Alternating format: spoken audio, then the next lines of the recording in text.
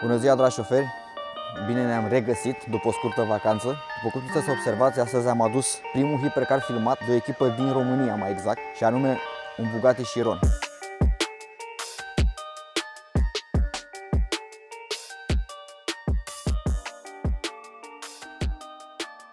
Trebuie să venim după ea tocmai până în Bulgaria, în capitală, la Sofia, pentru că aici am găsit un om destul de nebun să ne împrumute. Bun, haideți să începem puțin cu istoria mărcii Bugatti. Și anume, ei au venit pe piață cu primul hipercar din lume, și anume Bugatti Chiron. Practic ei au lansat piața mașinilor de $1.000.000. Până atunci era ceva nemai auzit. După 10 ani în care au demonstrat că se poate și au vândut unități peste unități, a venit rândul acestei mașini, Bugatti Chiron, al doilea model al mărcii. Mașina vine cu un binecunoscutul lor motor W16, adică 2 V8-uri arăturate, cu 4 turbocompresoare, care dezvoltă 1500 de cai și 1600 de Nm. Transmisia mașinii este una cu dublu ambreiaj, cu 7 trepte de viteză. Este o transmisie, credeți-mă, care duce foarte mult.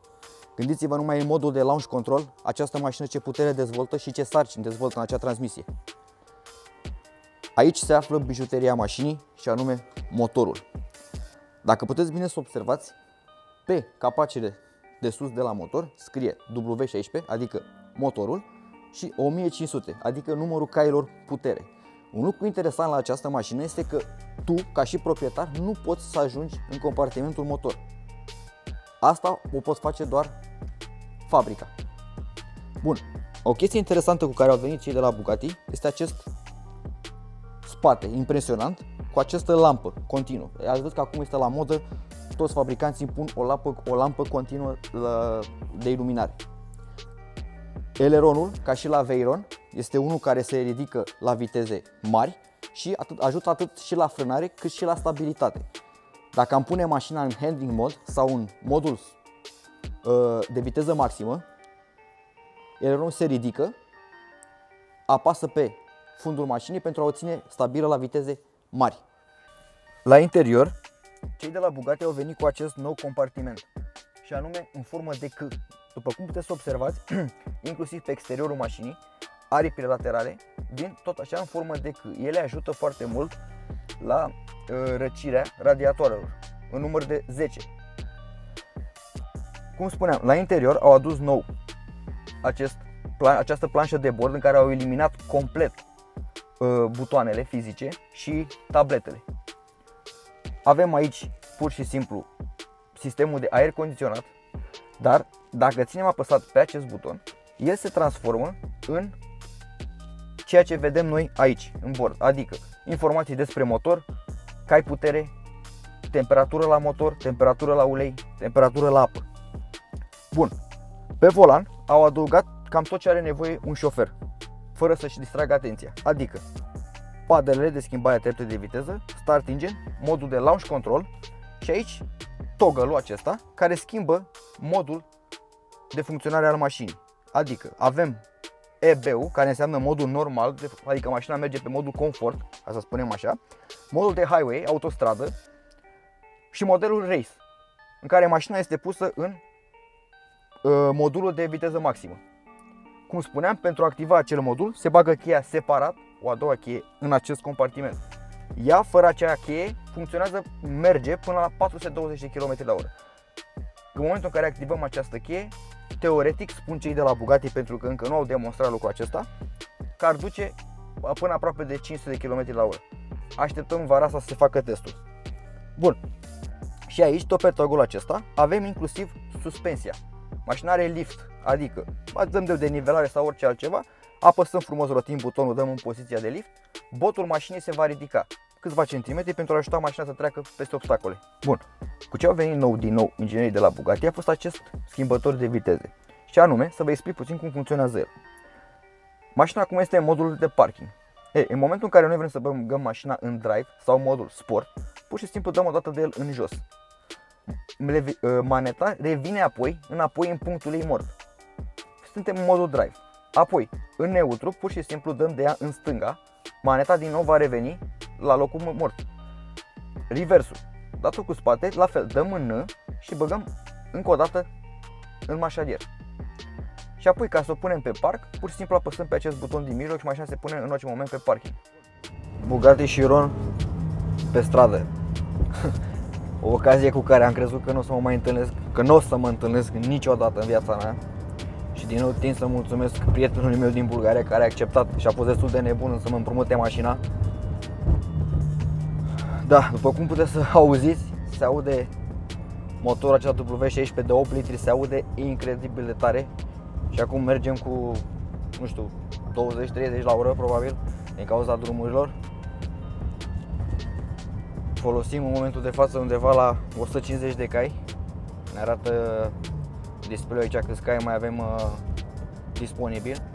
Ce pot să vă spun la prima impresie este că suspensia este destul de rigidă, dar mergând cu un hypercar este acceptabilă. Mă gândeam că o să fie mult mai rigidă mașina. Mașina stă foarte bine pe șosea, este lipită de asfalt, este practic ca un kart, dacă putem să spunem așa. Ești înconjurat de tot luxul disponibil, până la urmă asta înseamnă Bugatti, piele, cea mai bună calitate. Mașina atrage toate privirile, este până la urmă singurul Bugatti Chiron din Europa de Est, după informațiile mele. Și sper să nu mă înșel, ținând cont că au fost doar 500 de bucăți fabricate. Prețul exemplarului pe care noi mergem astăzi l-a ajuns pe proprietar undeva la 3,5 milioane de euro. Deci, în momentul acesta, aceasta a devenit nu numai cea mai puternică mașină pe care ne-am testat-o vreodată, ci și cea mai scumpă mașină pe care am testat-o vreodată. Din păcate, deocamdată nu avem cum să mergem mai tare din cauza drumului foarte prost și a traficului, dar acele turbine parcă zbiară și te îndeamnă să mergi tare cu mașina. Mă simt puțin ciudat. Toată lumea se uită la noi și pot să vă spun cu sinceritate că sunt și puțin emoționat, pentru că până la urmă conduc o mașină care probabil este mai scumpă decât tot bugetul orașului unde locuiesc eu. De fapt nu, probabil, și cu siguranță. Și Doamne ferește de vreo pățanie. Bugatti Chiron nu este un hibrid, spre deosebire de cei mai apropiați concurenți, McLaren P1, LaFerrari și Porsche 918 Spider. Acesta se bazează exclusiv pe combustibilii fosili. Cei de la Bugatti spuneau că dacă am fi mers pe hibrid, am fi adăugat o greutate suplimentară. De asemenea, am fi experimentat constrângere în pachete, deoarece această mașină nu are zone în care să poți pune lucruri suplimentare, așa că stilul ar trebui să se schimbe. În mod clar, această mașină este un joc de numere foarte mari. Gândiți-vă numai că mașina aceasta consumă rezervorul de 100 de litri în viteză maximă în doar 9 minute.